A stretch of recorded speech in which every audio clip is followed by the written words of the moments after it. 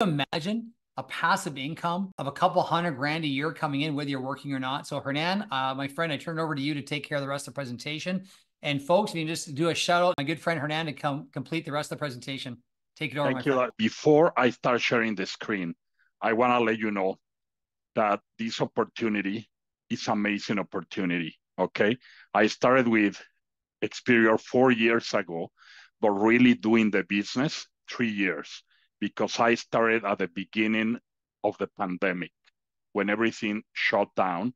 And I came to Experior with no agents, zero agents, and I was out of the industry for 17 years. The reason why I'm letting you know this is not to try to impress you, but to impress upon you that this opportunity is real. And no matter whether you have been in the industry before or whether you are brand new to the industry, even without any contacts in the USA or Canada, because I was out of the industry for 17 years, but what I was doing before this industry, it was not in Canada. So I started from scratch, and every one of you can do it as well.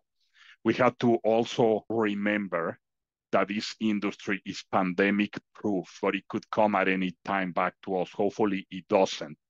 But so being in an industry that doesn't require any type of inventory and that you can run from the comfort and safety of your house is exactly why I joined Experior. And Darren just mentioned my income is 100% passive. That to me is very, very important. But then again, I believe that more is better when it comes to money, right? So what can you earn part-time? Another $24,000. That is just helping 2 to 3 families a month, or full-time, $75,000 to $100,000. That's the ring right there. And so this is through a career change, residual income, and ownership. And when you become an agency owner, now you're talking $100,000, mostly in passive income.